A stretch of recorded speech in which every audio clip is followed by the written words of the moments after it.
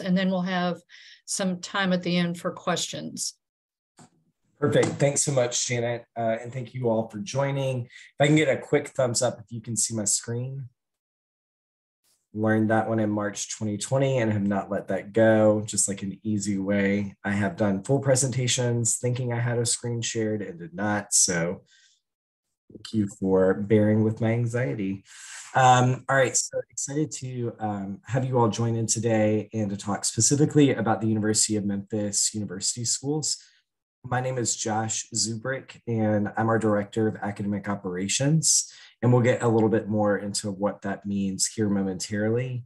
Right now, I have about 15 people on, which is exciting. And I anticipate that we'll have people, given the inclement weather, joining or hopping off at various times. And so, as Janet mentioned, what we will do is just go through specifically helping to familiarize everybody on the call about university schools. We'll finish with our current research that is occurring in our schools, and then we'll open it up to more broad questions or inquiries from folks that can help give you a full understanding. If at any point you've got questions, I think the most helpful way is just to drop them into the chat.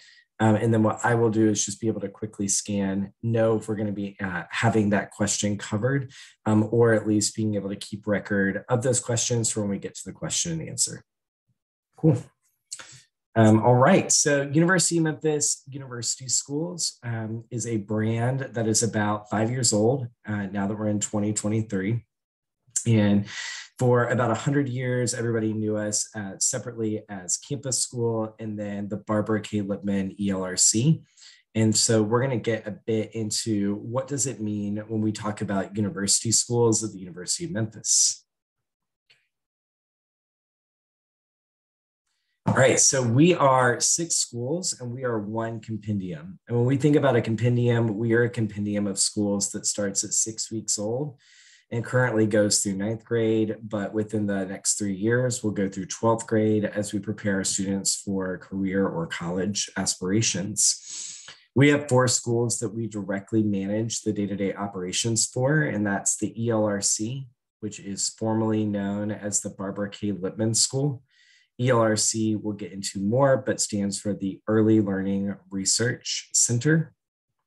We have Campus School, which is our elementary school that serves students in kindergarten through 5th grade. We have University Middle School, which serves students in 6th through 8th grade. And then we have University High School, which serves 9th grade currently, 10th grade next year, and then we'll have 9th through 12th grade by the time that our founding class gets to their senior year of high school. We have 2 school partnerships currently. One is with Porter Leith at the Porter Leith University of Memphis Early Learning Academy in Orangeville. So if you've ever driven down Park Avenue and you've noticed a really pretty looking village thing that is next to Melrose High School, that is what we call Plum, and that is short for Porter Leith University of Memphis. And they serve about 300 students and 6 years old through pre-K. And then Harwood is our special needs center, which is located on South Campus off of Park Avenue. And Harwood serves about 30 students with special needs, primarily autistic students. Okay. So that is the compendium, 4 direct run schools and 2 school partnerships. If you ask yourself, what does it mean to be a school partnership? We are still figuring that out. And so a few things that we do with Plum is we help manage the research that occurs at Plum, the internships, the observations with the College of Ed. We have a full-time person there. And then with Harwood, Dr. Parrish and I both serve on the Harwood nonprofits board of directors. And then we are just thought partners with them. And then there are just multiple times that because they're on the University of Memphis campus, they might not know that they could take advantage of a particular department or partnership. And so we just help steer them in that direction. But they are the experts in terms of special education. Plum is really the experts in terms of the day-to-day running of a 300-child early learning center. And we are excited to support them as we can.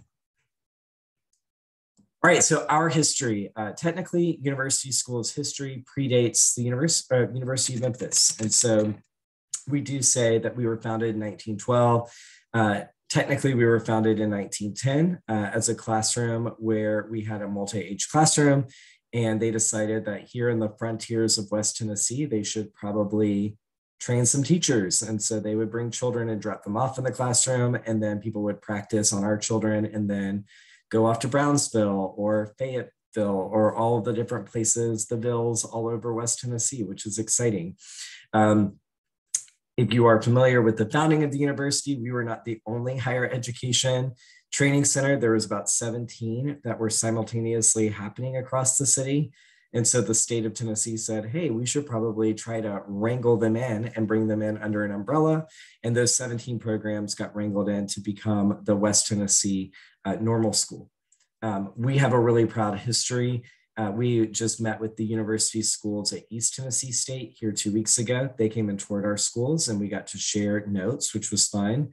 But really, I think the best way to think about it is, while you might have a Florida and Florida State or a Virginia and Virginia Tech and other states, we have Tennessee, and then we really had 4 Tennessee states. We had Tennessee State, Nashville, East Tennessee State, Middle Tennessee State, and then West Tennessee State, now the University of Memphis, really to be able to spread out and do teacher training across a very long state that we have. And so that's really how I try to explain it to folks. But we're really excited here that we were founded in 1912. In 1947, while we were excited about having elementary school, the Barbara K. Lippman Center was founded to help serve the university community with preschool.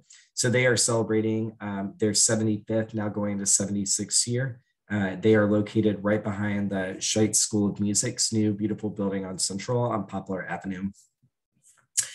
Fast forward a really long time, we start university schools because what we heard was a demand from families at campus school where they say, we finish elementary, and then you all just kind of cut us to the wind, right? Like, where do we go for middle? Where do we go for high? And so we really thought about, what does that partnership look like for us to be able to create a bridge from elementary school all the way to starting as a freshman at the University of Memphis. And so in 2019, University Middle School started in the proud basement of East High School off of Poplar Avenue. And then due to facility concerns, East was wonderful. The people were wonderful. That building is very old and their basement is older.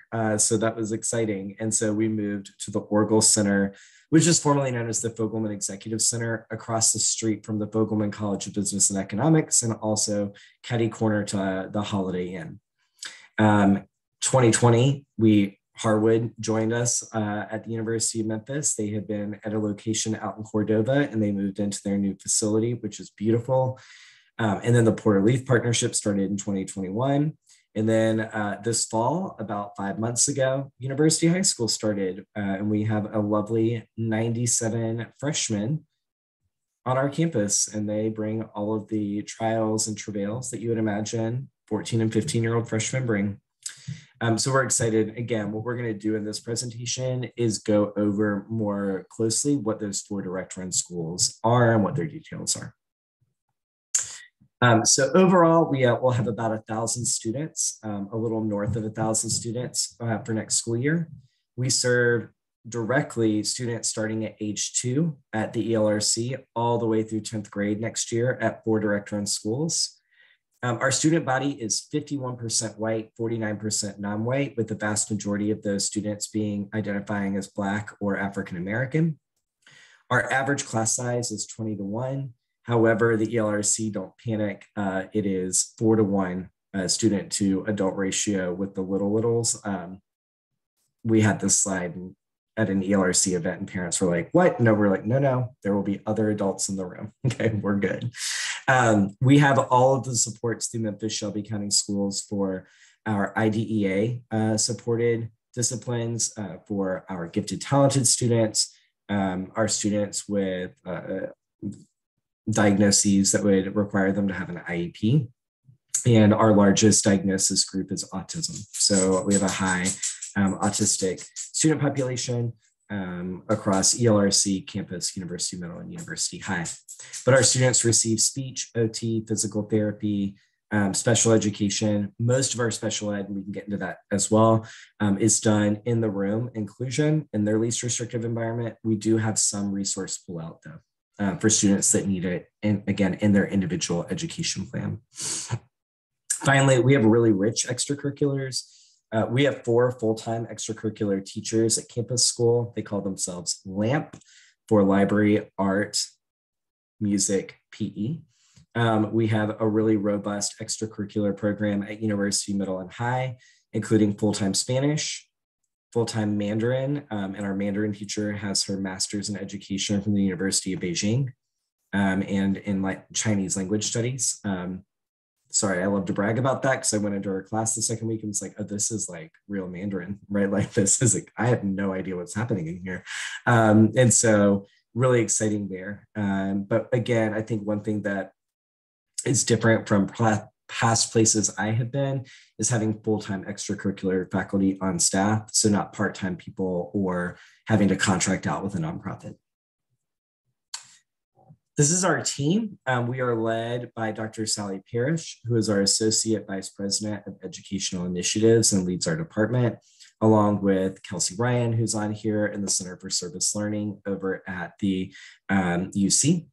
And then we have 4 executive directors. We have Brooke Willis, who runs the day-to-day operations at the ELRC, as well as manages our partnerships with Porter Leith, First 8, and Harwood. We have Dr. Rebecca Scott, who is a staple and pillar of the campus school community, and she is our executive director, AKA principal there. We have Kareth Griffin, who's our executive director at University Middle. We have Dr. Crystal Hodges-Johnson, who's our executive director of University High. And then we have me, and I'm our director of academic operations. And so I manage our 7-person central team and then provide support and coaching to our 4 executive directors. We're going to get into each of the schools, but I want to pause and honor that you may have questions before we get into each school's specifics about the compendium overall. I can let you know if you ask the questions, I can either answer them or I'll let you know if we're going to cover it later in the conversation. So I'll pause there and give us a minute in case people want to ask a burning question.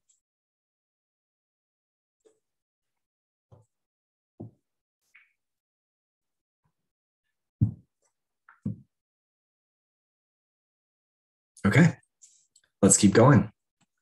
All right, the ELRC is where we're going to start. We're going to go chronological in age from our youngest set of students all the way to our oldest set of students.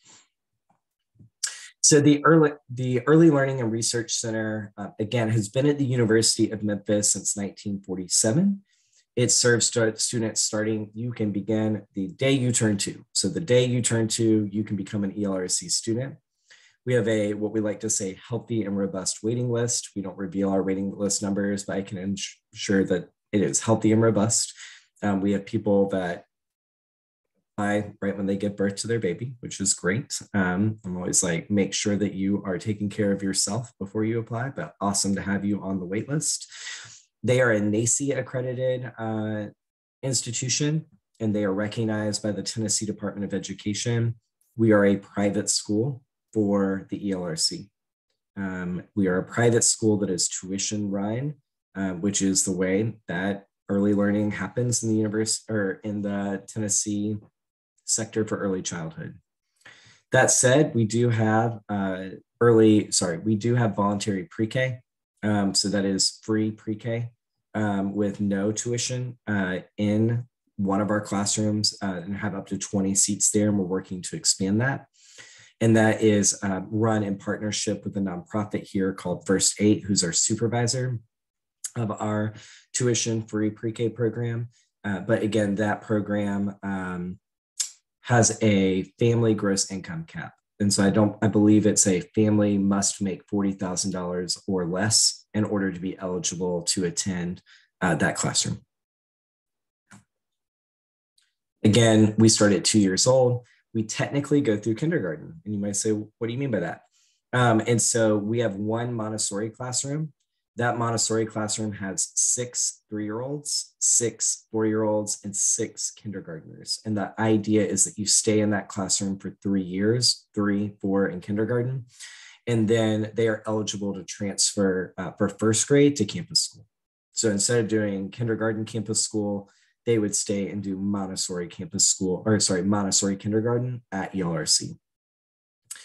There are 105 students at the ELRC. They have an average 4-to-1 ratio. So we have about 25 to 26 full-time staff members at the ELRC. And then their demographics for their particular campus are 53% white, 47% BIPOC. We have 3 demonstration classrooms. So we have a lot of classrooms at the ELRC, but there are 3 demonstrations. We have the Montessori demonstration. And again, that's a multi-age classroom with a lot of student-led learning, if you're familiar with the Maria Montessori model. We have the Reggio Emilia, which is a really, again, a student-led model, but a bit different than Montessori. We have classrooms that are Reggio Emilia. And then finally, we have our university pre-K demonstration, which is that free, income restricted, no tuition pre-K. Finally, they do follow our calendar at the ELRC, but if anybody here has ever had a child, you know that you cannot leave a 2-year-old at home by themselves during the summer, right? And so we do have year-round options. Our supervising faculty do get the summer off now. They have the option to work for additional money for the summer camp, but the summer camp's super fun. I mean, if you can't tell, but based upon the photos, it is still academically engaging, but it's a little bit less academically intense than the year-round. And we take advantage of the soupy, Memphis weather during the summer, and we just throw them outside and let them get all tired and then send them back to their family. Cool.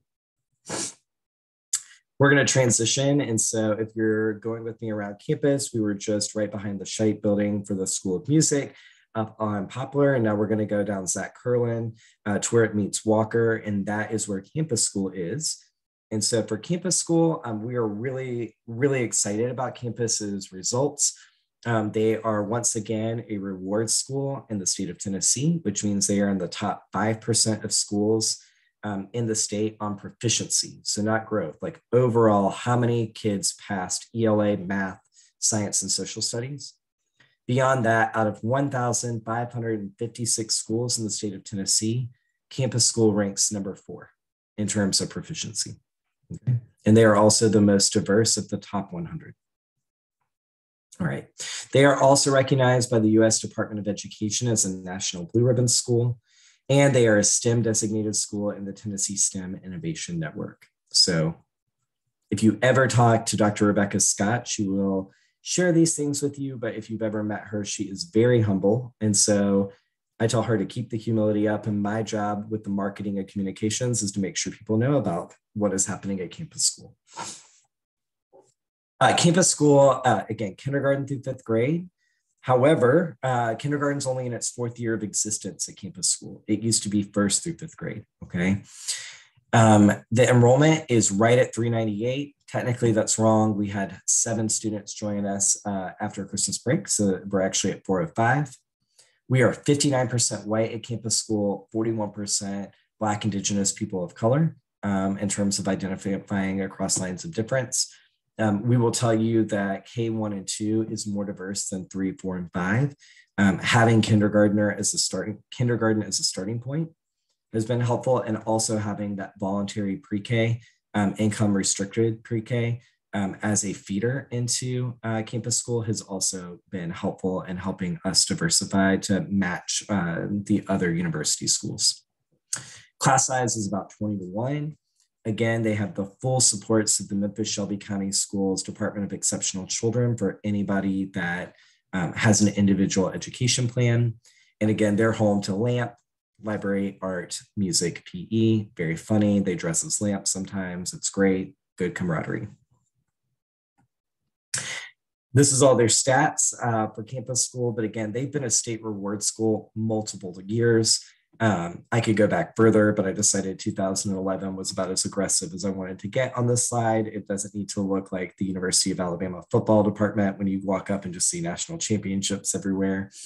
Again, they are number 4 out of 1,552 schools. Growth also, they were level 5, which is the highest level of TBOS you can attain, and across subgroups. One question we get where people are like, can I ask an off the record? They're like, how do Black students or economically disadvantaged students do? I said, they do.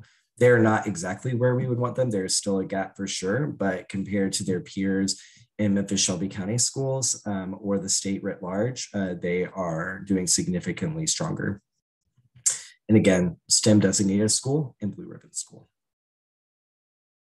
We're going to go to our last building on campus. We're going to go over to the Orgel Educational Center, formerly the Fogelman Executive Center. If you've ever been to the Fogelman Executive Center before it was redone, please come back. We got rid of all the 1980s shag carpet and we painted it, and it doesn't smell anymore. Marcos has an office.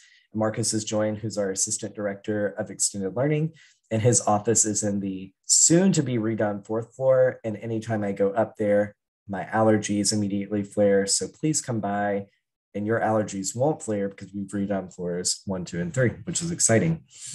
So University Middle School, it is a project-based learning school, and we currently follow the Buck Institute's gold standard for project-based learning. We're really excited about it. We use a rotating block schedule where our students, they see all of their classes 3 times a week for 75 minutes a session for a total of 225 minutes. What that means with rotating block is, for example, I am not a morning person. So I might go to my math class in the morning on Monday, midday on Wednesday, and in the afternoon on Thursday. So that way, students and teachers see one another at different times of the day throughout the week. I personally, when I joined, had some doubts about whether an 11-year-old could master a rotating block schedule, and they can. It was really cool to watch. Within about 2 days, they know their full schedule. They know where they're going. They don't go in lines. And so if you've been to a charter school or a Memphis Shelby County school, or even some independent schools where you see kind of like rigid lines and kids walking in lines, that is not University Middle, that is not University High. And so whenever we have visitors, they kind of like look a little nervous at first, and then they're like, oh, children can govern themselves. And what we think about is with trust and responsibility, come trust and responsibility, right? And so if you break the trust and responsibility and you need additional, we'll get there. But again, what we're trying to do at University Middle is really bridge the gap between campus school and University High. And we'll talk a bit more about University High and dual enrollment and trusting kids on campus. But if we can't trust you to transition from 6th grade ELA to 6th grade math, in 3 years, how are we going to trust you to literally walk across campus for a college class? And so that's the way that we try to think about the way that we govern student activity and movement. 6th through 8th grade, we have 270 students. We are 51% white, 49% BIPOC for students. And then we're really proud that we are working on having a staff that reflects the demographics of our students. And so we're 62% white, 38% BIPOC for our faculty and staff at University Middle. And again, we have a really extensive extracurricular at the middle school level: Spanish, Mandarin. We're working on adding French next year, PE, art, orchestra, band, choir. So for a school of 270 students, I would argue that we have really the extracurricular and athletics of what I traditionally see in like 1,000+ kid middle school. And so I'm really always impressed by your University Middle School faculty, staff, and leadership and what they can do with a smaller size school. Here are some pictures of athletics. What we say about our athletics at University Middle and High: we are not seeking to be number one. We are more of a Vanderbilt in terms of our athletic department. We are excited to be there and we're excited to compete. But what we tell kids is if you have a minimum number of students interested and you can find a coach, we will help you. We will get you uniforms. We will get you a practice space. Marcos is currently actually interviewing for our coordinator of athletic programs, and they will work across the 4 schools and they will report to Marcos. But that's what we tell them. Now, our golf team came in 2nd in high school in the district, and it's their first year with 9th graders. So like, it doesn't mean that we want to be bad. We don't want to be bad, but we don't say like being competitive is the bar for which we say that you can have sports. We just want them to have fun. We want them to be sportsmanlike. We've got a great legend for University High. They are ninth graders. They are playing varsity basketball this year against 9th through 12th schools. And in their first game, we'll leave the other school is very kind, but we lost 88 to 12. But we had 10 blocks, and I didn't even know what a block was, but they said that the other coach called a timeout at one point, called his team over and said, like, these are freshmen. When you play real teams, if they, like, you play like this, they're going to destroy. And we were like, hey, we're a real team. You got to be nice to us. Like, come on, we're trying. So that's really it. But we're really always proud of our students. We're also proud that for the most part, our sports teams' demographic shifts reflect that of the school writ large. And so that's what we want to see with our after school programs and voluntary programs, is that we're not having students self-segregate when we do extracurriculars. Finally, when I was putting this together, Kareth was like, please make sure that you include the further elective options, including Kelsey is here. She teaches our electives 2 days a week, but this is a really cool opportunity. So if you have somebody, including you or somebody in your department, who's like, man, I want to work with middle schoolers, right? We will get you set up. We have debate, orchestra. I mean, you can read it, Greek mythology, pottery, archery, and students all sign up. It meets on Wednesday and Friday mornings for 75 minutes each. But our students take a semester-long course in an elective, and this is another opportunity outside the Spanish, French, PE, Mandarin, so it's more traditional electives, to take another set of electives traditionally offered by graduate assistants or professors or department chairs across campus, as well as folks in the community who come in. And to finish at University High School, this is a small set, so we were able to get Wendy Adams to take photographs last Friday. So this is our like sneak peek. It's like the sneak peek post a wedding. And so we got a few photos, and it's like, these are immediately going onto this slideshow. So congrats on getting to see the sneak peek. But this is what University High School looks like. This is real lab equipment. So like, we didn't like take them somewhere. This is like real lab equipment that they get to use. But yeah, it's a pretty joyous place. I had been around freshmen for a number of years because I've worked in places with high schools, and our freshmen are different. And they're different because there's no one older than them. Typically when I meet freshmen, they're like the small fish in a big pond and terrified and trying to figure out their sea legs. And that is not our freshmen. Our freshmen are like confident and leading the way, which is exciting.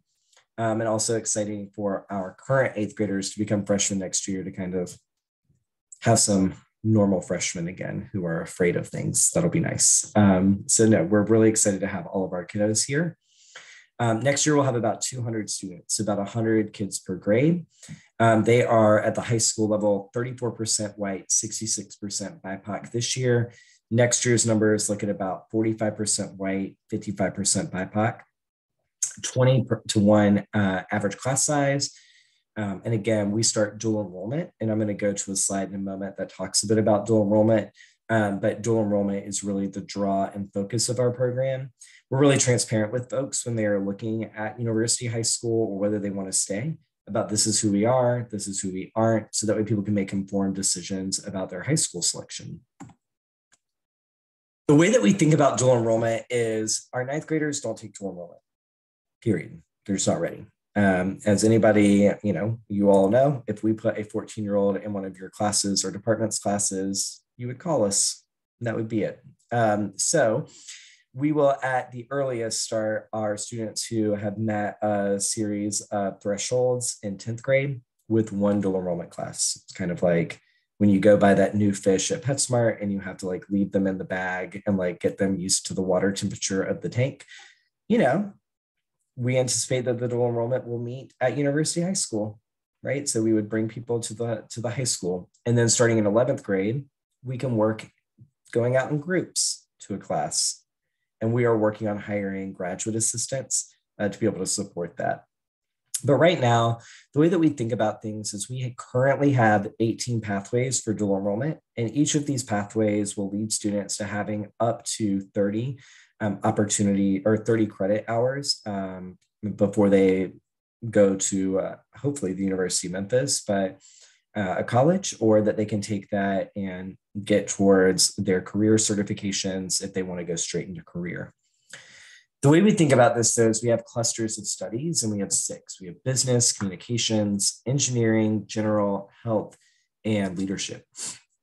And then within each of these, we have three pathways, and we have a rigorous pathway, a more rigorous pathway, and a most rigorous pathway. Please note that I did not say easy, medium, hard, because even our rigorous pathway is still college classes on a college campus for people that are below the age of 18. That is rigorous. But what we're trying to do here is we're thinking through with each of the departments that are represented in the blue icons on the left, what are the appropriate course sequences that our students should be taking in dual enrollment that align both with the University of Memphis course catalog, the TBR overall course catalog. Let's say they wanted to go over to Johnson City and go to East Tennessee State, or go to Tennessee State in Nashville.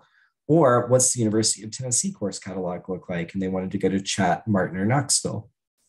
And so we're trying to think through, if a kid is going into engineering and they want to major in mechanical engineering, how can we help them take 30 credit hours in a smaller setting to where they can bypass their freshman year?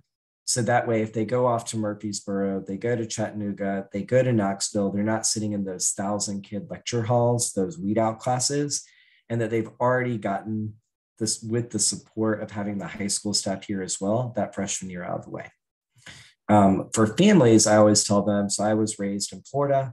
If anybody's familiar with Florida, I did not know college costs money until I left the state of Florida. So with the Lotto Scholarship, 100% of tuition and books are covered in the state of Florida if you make a 28 or higher. I went to UF. I wanted to go to Auburn. My family said, we don't have any money. UF is free. Congratulations, you're going to Florida. So I did. But what I did is I was able to bring in 36 AP credits. That meant that I bypassed, Florida has 52,000 kids. I never once went to a class with more than about 30 kids in it. And that was because I did all of the weed out classes while I was in high school, which meant that I was able to spend my 120 credit hours, and I was able to do a dual major in 2 different colleges. And so that's what I try to tell families when they're less familiar with why we would do a dual enrollment class. The other question we get is every student forced to do dual enrollment? We force no one to do dual enrollment, period. We do not force people to do dual enrollment. Now, we want to hear why you don't want to do dual enrollment, right? And so if you're like, nope, I just want to go straight into career, great. What are some industry certifications that we could help you get? So that way, when you go into career, you can command a higher wage, right? Like, so that's how we're trying to think of things with folks. And that's where we're going with this. So again, we've got our rigorous, more rigorous, and most rigorous. Right now, Dr. Hodges Johnson, the high school executive director, and Dr. Parrish are really working on that course catalog, but they are also currently interviewing for essentially an EPSA coordinator that will report to Dr. Hodges Johnson next year. And that person's full-time job will be to interface with these 6 different clusters and the stakeholders in those clusters, help hire. Currently, we're securing funding to have 1 graduate assistant per cluster. And so that person will really be in charge of, literally, please don't laugh, walking the 10th or 11th graders to their classes. If there is any type of a social emotional issue in any of those classes, instead of the professor having to deal with it or a TA, the graduate assistant would handle it.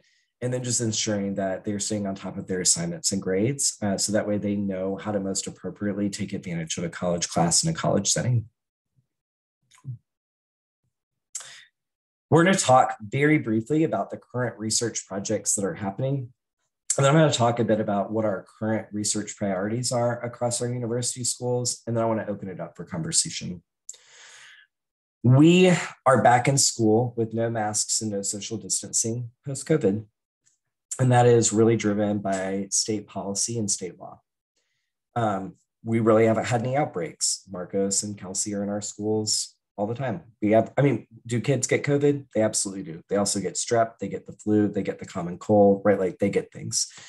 However, what we're noticing is it kind of reminds me of a scene out of a scary movie where like the tsunami has hit and then you have the aftermath and you have the survivors of the tsunami.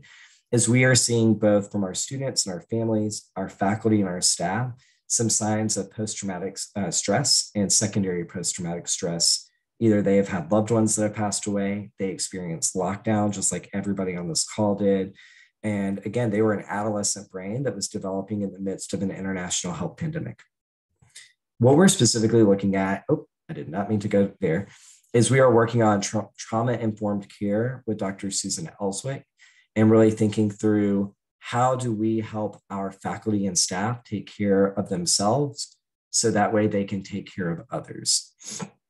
Really, ever since we hit the ground running, March 14th, 2020, with Google Classroom and Google Meets, which nobody really knew how to work, our faculty and staff, not only at university schools, but again, across the country, has been trying to take care of kids who are adolescent brains, trying to develop in the midst of an international health pandemic. And we have seen a mass exodus across the country from the teaching profession from exhaustion.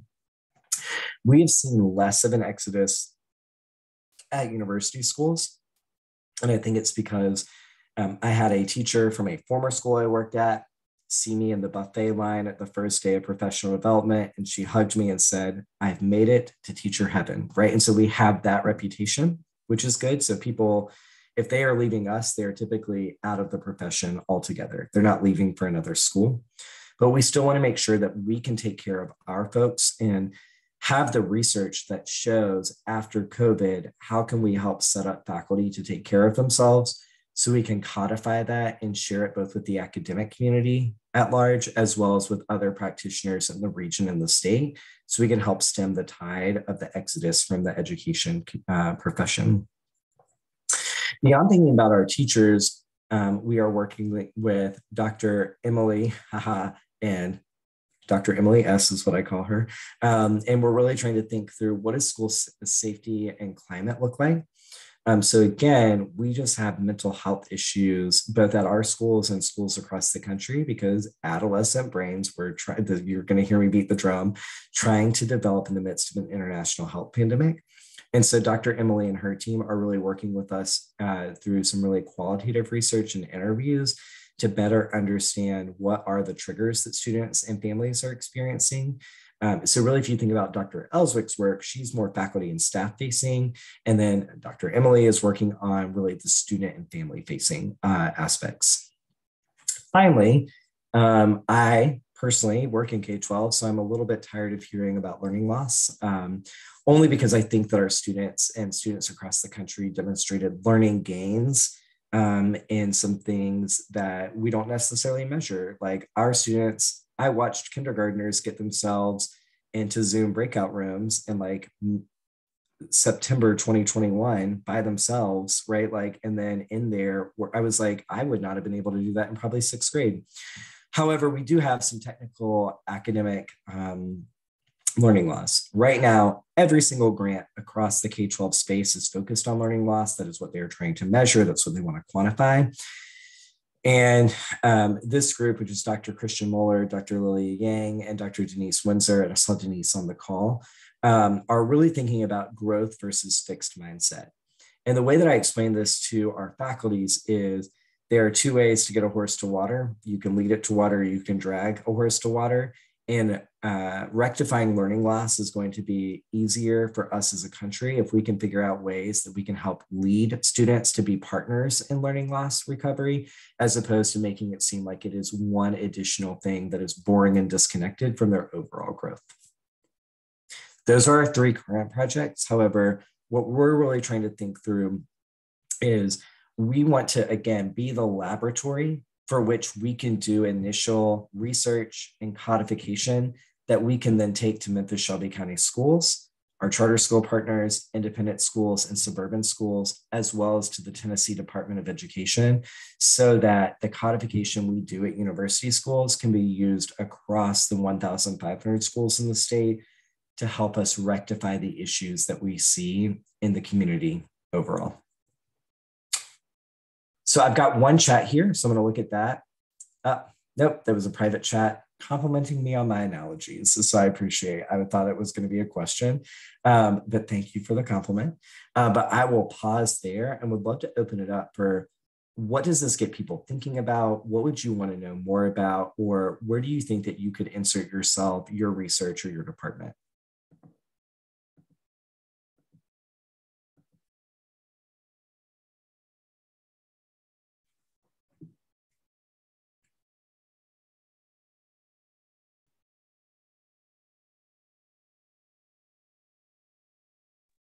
I can jump in. Thank you so much. This has been really helpful. And I'll actually chat you. I have a personal question about who the best person is to get in touch with about the Montessori classroom. That's my sister-in-law. So I'll chat you about that so you don't forget. But we've talked, and I'm trying to run some focus groups with the high school students, and something that I haven't really had a great opportunity to ask about, but would love to hear more about is what social emotional learning programs or supports are currently available to students across the different kind of grades or age levels. Yep. And I know that we've got a relatively large group, so I'm going to speak slightly candidly and slightly not candidly. We have a member of our team, Mary Tucker, who is married to Terrence Tucker of the English department, who is our associate director of policy and standards. And her full-time job during session is monitoring kind of what's going on in session. So that way we know with legislatively what could be coming down the pike that we need to get prepared for. And one thing coming down the pike that we are potentially anticipating is a ban on social emotional learning in K-12 settings. And so we know that, and we are aware of that. However, I think the way to like flip that is that we think about the fact that we've got 3 full-time social workers who have incredibly strong relationships with their student bodies. So we have a full-time social worker at high school who is Nakara McKenzie. We have Ashley Bowles full-time at University Middle School. And then we have Kimberly Jackson at Campus School. And then we have Char Wilson, who works out of that voluntary pre-K classroom, but really supports all of ELRC.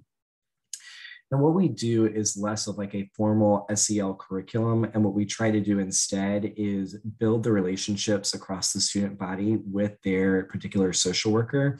And then that social worker also is developing the skills to be able to really address what those social emotional developmental things are across the faculty. So they specifically join all of the faculty meetings, which happen weekly, but they really present at least once monthly at each of their faculty meetings about, without going into confidentials, right? Here are the trends we're seeing across the student body. That means here is, if you think about it like a hurricane, before it gets to a Cat 5, here are some things you might notice with a tropical depression, right? Like that you might not be trained to look for. But if you see that in class, let us know. It's easier for us given the fact that we only have 100 high schoolers right now. We only have 300 middle schoolers, so they're able to help. But what they talk about is that the multiple sets of eyes are better than one set of eyes for them. And so that's really how they think about it. And then really what they're trying to do is both those proactive interventions for social, emotional, and development for our students, but then also the reactive once they have another set of eyes notice something. So we have a really, not in an invasive way, but a see something, say something. And I've gotten to do it. I teach journalism, media, and communications at the middle and high school 1 day a week. And I get trained by Miss Bowles and Miss McKenzie of what to look for. And then I've been like, hey, alert. And again, it's something that if you weren't looking for it as a non-practitioner, you wouldn't necessarily notice, but because it gets put on our radar, and then they're able to follow up in a way that doesn't feel judgmental. But I mean, our kids go to them at all 4 of them across the 4 schools pretty frequently.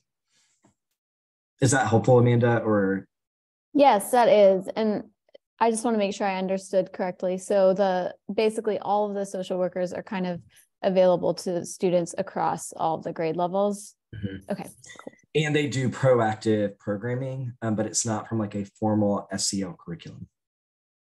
Yeah. Thanks. Yeah, that was helpful.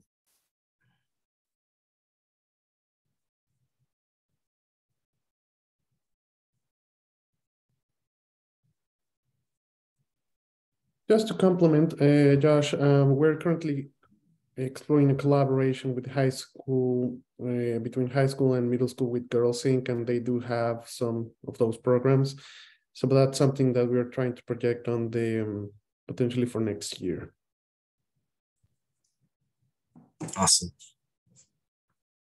Hey, Josh, I'm going to jump in. I know you've had some staff changes. If interested in approaching university schools about a research project, are you the best contact to start that discussion? That's what I thought, but I wanted to put that out there for everyone.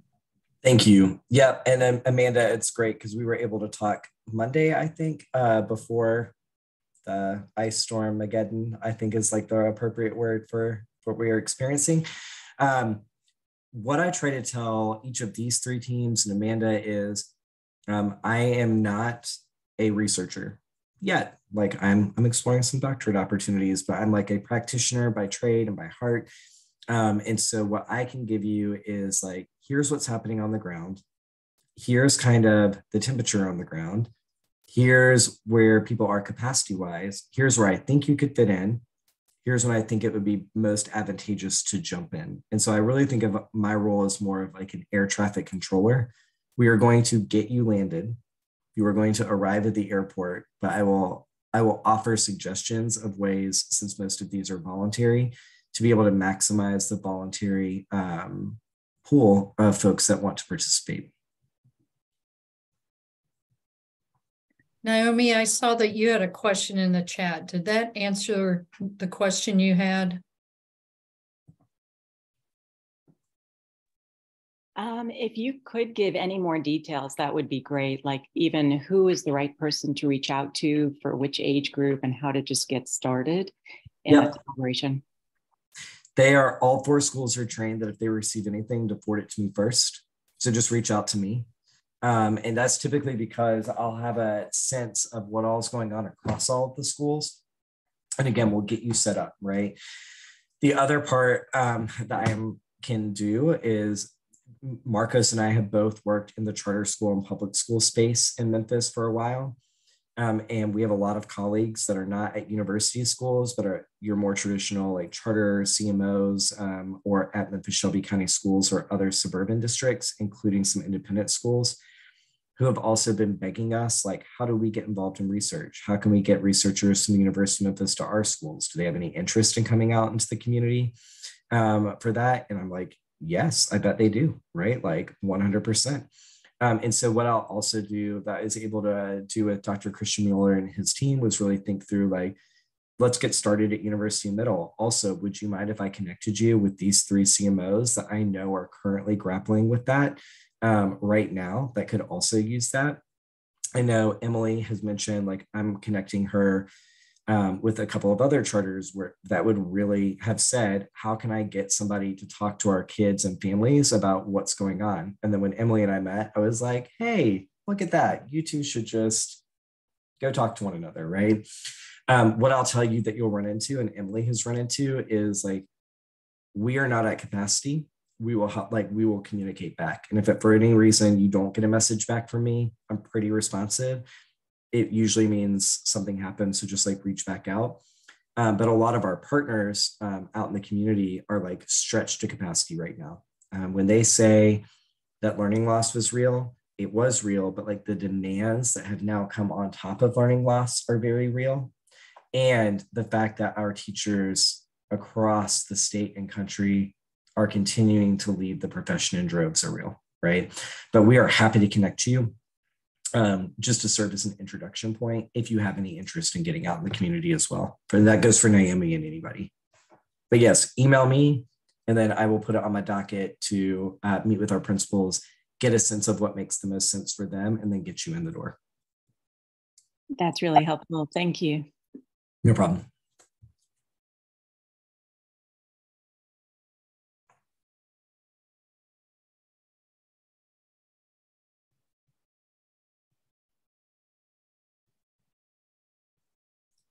If there aren't any other questions, I want to thank Josh and Marcos, and I know Kelsey also joined us from the university schools. You know, I think what is happening is really exciting, and know that faculty across the campus are interested in seeing how we can partner, not just on research, but in other ways to support the schools. Awesome. Thank you all for joining. I just wanted to say, Josh, Pam Cogdill from Counseling Ed Psych and Research. You all have been a training ground for our practicum and internship school counselors, and I really appreciate that connection. Ashley Bowles is one of our doctoral students in counseling, and we just really appreciate having that network. We appreciate y'all letting us have Ashley. I want to thank also Dr. White. I think she's right here. We're collaborating for an extended learning on hip hop. So that's a really interesting, that's a different way of collaborating. If you guys have something around, they are trying to have like an educational approach using hip hop, and it's research based. And Dr. Hunter, I think he's also in the process. So that's not only research, but also trying to do all different kinds of opportunities, exploring. So just let us know. Naomi, to your question about the recording being made available, number one, yes. I personally would like a copy of it as well, so we can throw it in our like Google Drive. So when people reach out to us, if they have questions, we can just send it on. So I, for one, am going to make sure that I get a copy of the recording, and then hopefully they can send it out as well. Josh, can we get a copy of your slides as well, please? Absolutely. Thank you.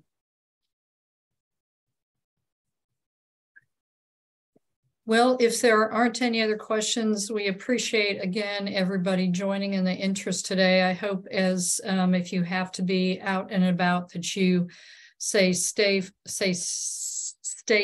with our wintry weather that we've been having. Thank you, Janet, and thank you for the invitation. You bet. Thank you all. Thanks. Thanks.